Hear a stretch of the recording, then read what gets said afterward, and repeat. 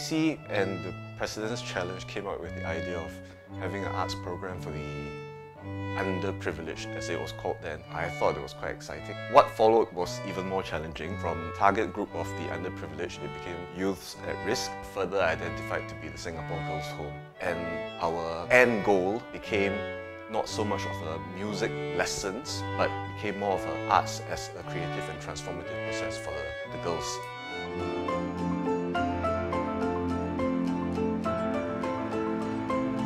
I thought it was going to be very boring, because I saw all the violins and stuff, then I thought we were going to learn violin. I was doing my A-level, then actually very difficult, because the program was like, what, 3 times or 4 times a week. I wasn't really interested, like, I don't know, like, I'm so busy, then need to study, then after that, like, still must come to this program, do all these things. I think at first they were a bit hesitant. They weren't very sure what this is going to be about or if it's going to be like any other program. So we came up with a program that allowed them to be very creative. They were totally in charge of their whole creative process. Take Flight as a program brought together many different art forms. So there was the music making element of it. They learned how to create sound effects out of everyday objects. Some of them were playing instruments during the performance itself. And then there was the drama element of it, from script writing to acting, to learning stage directions, also the off-stage elements of it. I feel very excited, just different from whatever I've learned before. Which person the one that want to make their own script, then after that make their own storyline, then make their own song. Basically, when we started, we got nothing in mind. So we were thinking, okay, maybe we start from the name. How old will she be? How will her parents be like? Her backgrounds. The story that they crafted, as well as the lyric, again, are all part of ways that they express themselves. They bring up stories from their real life and events that happened in their past. I think the interesting thing was the music part, the one that you create your own effect. I mean, like, so cool, I never see before. 1 or 2 days before a performance, like, some people still cannot memorize the script. So I tend to forget my lines. Then every time when I forget, I freak out. Yeah, I very drama one. Then after that, they'll be like, never mind, just continue, just continue. Then from there, I learn like, okay, like, don't give up.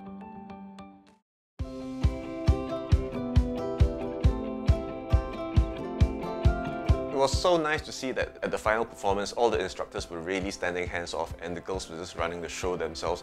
Being artists and musicians, we strive for perfection sometimes, as well as creativity. But in this case, I think the whole process was the most important thing. It's not the perfection of the end result. I think the most important was confidence to speak up, because I'm a person who is afraid. When I was supposed to perform the rap, I was just like freaking out. I'm like, oh my god, how am I going to sing? I was very privileged to be involved in the actual performance. As I was on stage, I could see the reaction of the audiences. While the girls were acting their role, I saw the look on their parents' faces, and their parents' faces just light up. I was just so proud of them that I really felt that was the most significant. I've joined other programs, but this was different because they teach about maybe character. Like, I look at my own life, like how would I be in her shoes? The one main thing which I saw them go through and grow was the fact that they had to take ownership of their product, the story that they themselves created, as well as the songs that they had wrote. This ownership that they had to take, for me, was their point of growth, where they took flight.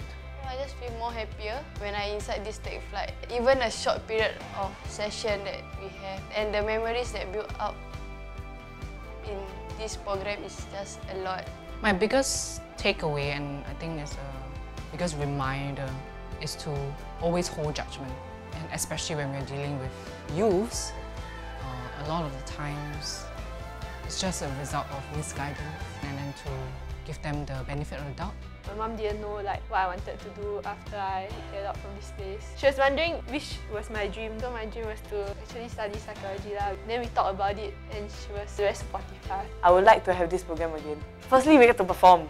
We also get to learn moral values through it. I feel it shouldn't be just that group of girls. They should also read it to the other girls, because there's hidden talents everywhere. On the whole, I think that our idea of using arts as a transformative process was successful. The girls mentioned about the growing confidence and having this outlet, this voice to say something. I think that they could identify with it and they realize what they have gone through, and how transformative it has been for them.